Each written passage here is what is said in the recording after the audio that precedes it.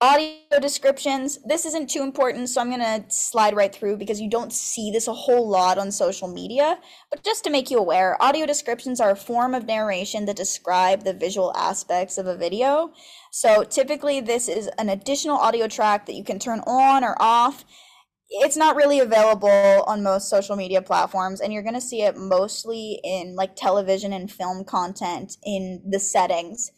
People will have to go to their main menu settings and turn on the audio description track. So it's not terribly common. It can be done by an AI or by a voiceover artist. I do know people who work in this field as voiceover artists doing audio descriptions for the voice actors in the room. Fun fact, you can make a living doing this. And why? This is absolutely for blind and low vision audiences. It's for them. They need you to verbally tell them as a video is playing what is happening visually.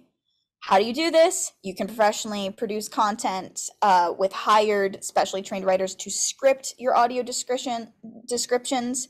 The descriptions just need to provide information about actions, characters, facial expressions, costumes, scene changes, on-screen text, and other key visual content. So there's a lot to be covered.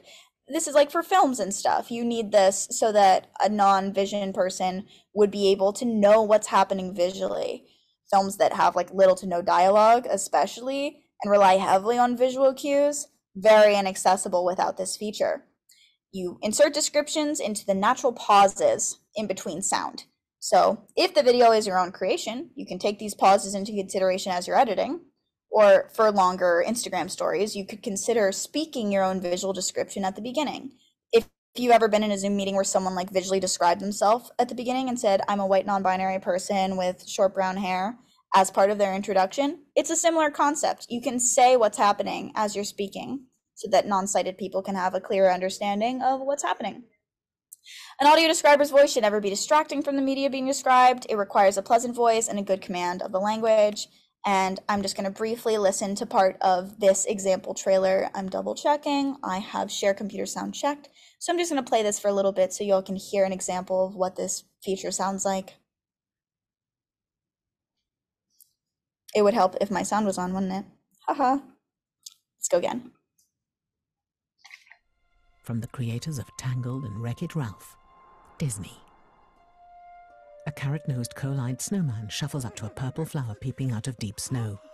Ooh, hello. He takes a deep sniff. So as you can see, that narrator sort of stepped in between the important audio cues and just let you know what was happening visually. Not too scary, but again, not seen on social media so much as long-form video content released on other platforms.